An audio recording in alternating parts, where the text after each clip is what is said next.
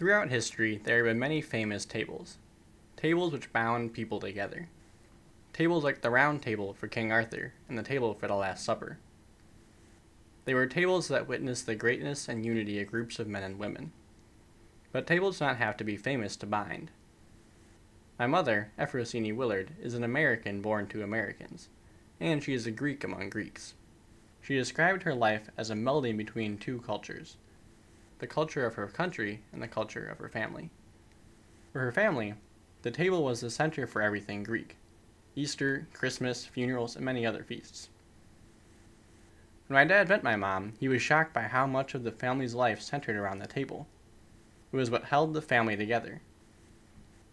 My grandparents bought the table when my mom was 8, but she still has the table. She likes to call the kitchen the lifeblood of the family. It's where we all gather, and it is where we celebrate being a family. And the table is still the center of all that. The Greek calendar is filled with feasts and celebrations, so the table is where we celebrate Easter, Christmas, funerals, and many other feasts. In Greek tradition, every food is a symbol for a part of our life. White cookies symbolize purity, red eggs the blood of Christ. Together we gather around to celebrate feasts common to many peoples, but we as a family celebrate as Greeks.